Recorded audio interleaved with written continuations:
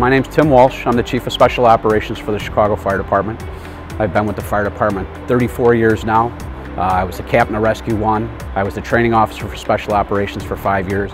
Fire departments have become an all-hazards agency, so we respond to everything. Swift water rescue, vertical rescue, confined space rescue, trench rescue, and that all ties to rope. Pretty much every discipline that we make rescues in are all baseline rope jobs. So our ability to operate with rope in an emergency situation always falls back to our training. So the catalyst for us purchasing the Harken Industrial Winch was we have several buildings here in the city of Chicago that have blind shaft elevators. One of those being the John Hancock building. And about 9 months ago, we had a blind shaft elevator rescue in the John Hancock building. We were able to effect the rescue by breaching a wall on the 87th floor and tunneling into the elevator shaft and rescuing those people from an exterior wall where the elevator shaft was located. But it was quite evident to us that if we had to go on rope and rappel down to make that rescue, that it would be pretty labor intensive to haul manpower and tools up and down using mechanical advantage systems that are available to us now.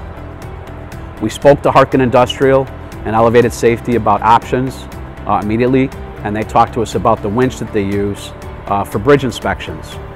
And I said, this is a great tool. This is a tool that I have to have for my rescue guys.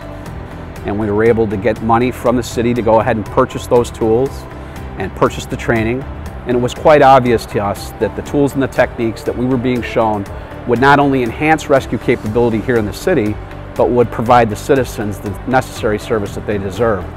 And since we've received this training and installed the Harken Industrial Winch in all 4 of our rescue companies, we've utilized those tools, I would say weekly, to make rescues all across the city.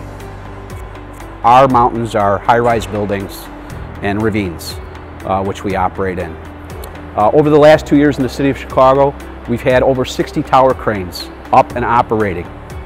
On a daily basis, we probably have in the neighborhood of 15 companies that are actually assigned to the Special Operations Division that respond to building collapse, technical rescue, explosions, hazardous materials incidents, and people in the water. So I think what Elevated Safety and Harken offers us is the ability to draw from information from not only all over the continental United States, but with their recent participation in GRIMP, both in North America and at the world level, it allows us to draw information and tools and techniques from all across the world.